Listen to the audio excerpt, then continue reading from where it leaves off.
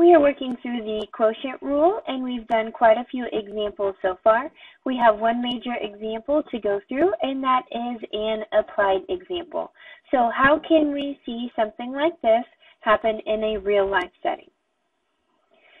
The example that I have is Linda, a biologist, studied the effects of a toxin on a bacterial culture, determines that T hours after the toxin has been introduced, the population of bacteria in the culture is P million, where it's given by this function here. P of T is equal to T plus 1 all over T squared plus T plus 4. With this, we want to know in part A, at what rate is the population of the culture changing with respect to time when Linda introduces the toxin, meaning when T is equal to 0, and is the population, is the bacteria increasing or decreasing at that time? In part B, we want to know when the population peaks and when it begins to decline, meaning what time does that occur and what is the population at that time. And part C, what is going to happen to the rate of the population growth in the long run. I have equipped you with all of the material to handle all three of these parts of the problem on your own. So pause the video and see what answer you can come up with.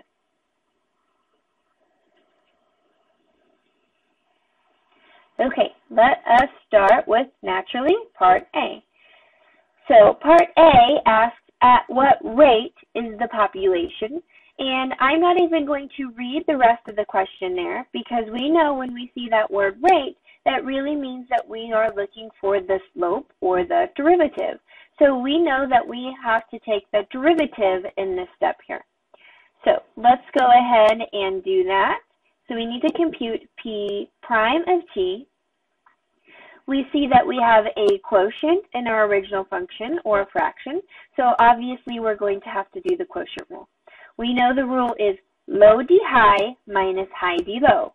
So low, or the bottom, d high, meaning the derivative of the high, minus high, the original of the top, d low, the derivative of the bottom, and that is all over the bottom squared. So now I need to simplify this. So in the first part here, if I just multiply it all by 1, that gives the exact same thing that we have. Minus, in the back part here, we have to FOIL it. T times 2t gives me 2t squared. Outside of t and inside of 2t gives me a 3t, and last gives me a plus 1. Then we know that we are subtracting all of that, which means we have to distribute this negative. So let me change this to a plus and let me distribute my negative all the way through.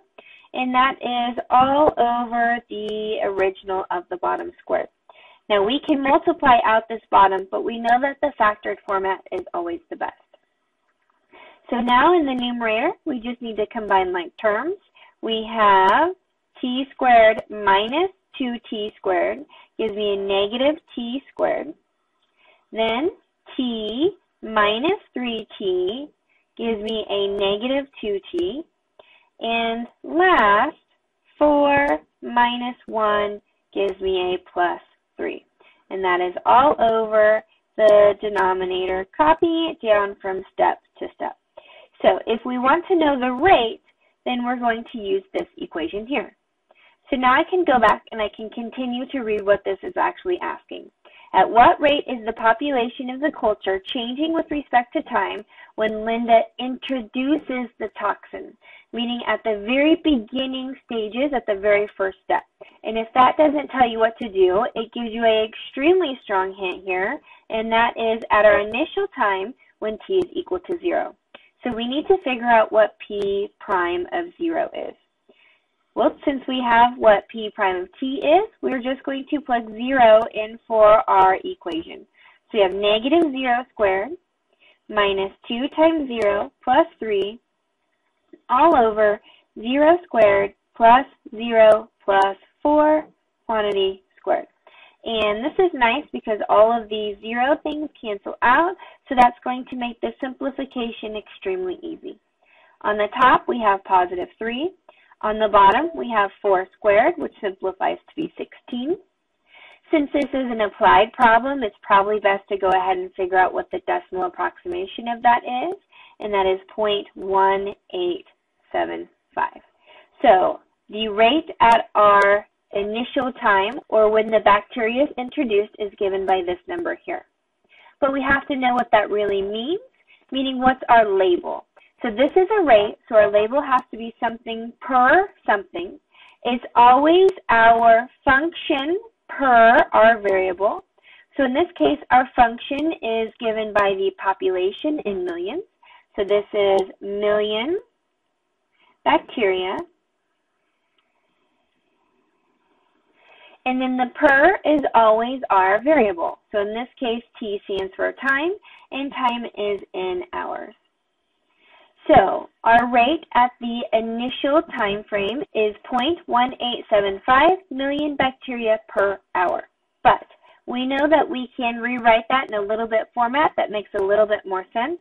Instead of me saying 0.1875 million, let me rewrite that, or let me multiply these two numbers.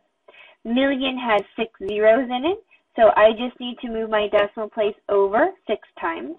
So that gives me 187,500, or 187,500, and again my label is still population or bacteria per hour. So that's the answer to our first question. The second question then asks, is the population increasing or decreasing at that time? So is it growing or is it declining? That all depends upon what the sign of our answer was, and we came up with a positive answer here. So since that is positive, that means that our bacteria population is increasing at this time. It's getting larger. And so that is the answer that we have in part A. Of course, I always like to double check everything, so let's go ahead and do that. Let's look at what the calculator tells us. So I have my original equation plugged in. Again, I used x's instead of t's, but it means the same thing. X plus 1 over x squared plus x plus 4. Let's go ahead and graph this on the normal window. So I'm going to do zoom 6, or Z standard. And I see this graph here. It's not the best picture of the graph, so I can see that I have a lot of dead space in my y range. So let me go ahead and kind of zoom in on my y values. Let me make them quite a bit smaller. So my y min, let's just go ahead and go to -1. And my y max, let's go to 1. My scale, I'm going to go by 0.1 or tenths of a unit.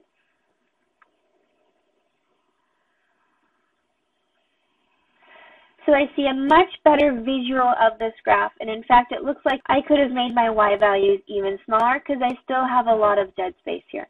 But nonetheless, at this point I'm looking for my rate at my initial time frame, or when t is equal to 0.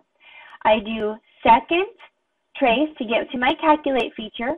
I'm looking for rate, so I'm going to use option 6, and I'm looking for my rate at 0, so I hit 0 and then enter. And it tells us here that our dy dx is equal to 0.187499998.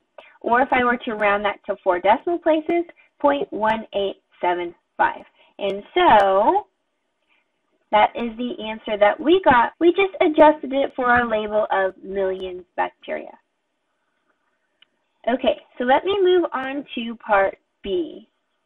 In part B, it tells us that Linda is especially interested in knowing when the population peaks out and when it begins to decline. At what time does this occur, and how much does the population increase before it starts to decrease? Now, we're going to do this algebraically here, of course, because that's the precise way to do it. But since we just referenced the visual, let's go ahead and reference it again here. So we want to know when our population of our bacteria peaks out, meaning when does it reach the absolute highest point?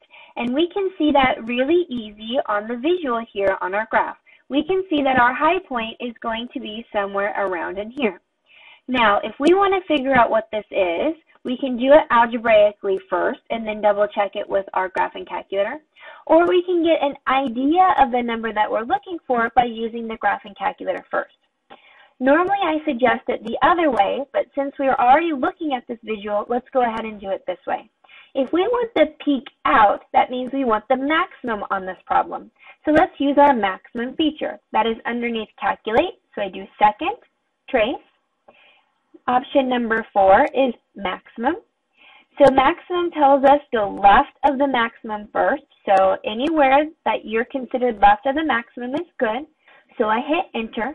Then it says right bound. So I'm going to go somewhere right of my maximum